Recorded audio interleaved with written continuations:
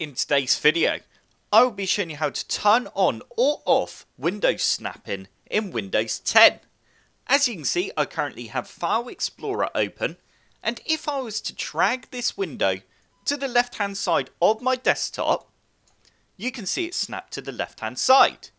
And if I drag it to the top, it then opens in full screen, and if I drag it to the right, it then opens to the right hand side of my screen.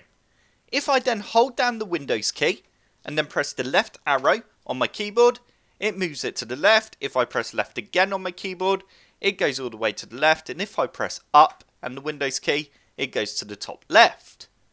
So to enable this option or to disable it, all we need to do is right click on the start menu icon, and you now need to click on settings.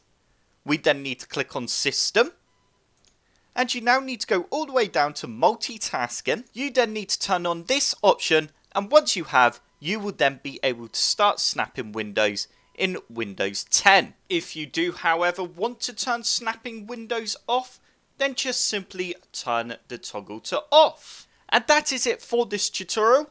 I hope it helped. If it did, hit the like button below and subscribe for more computer sluggish tutorials.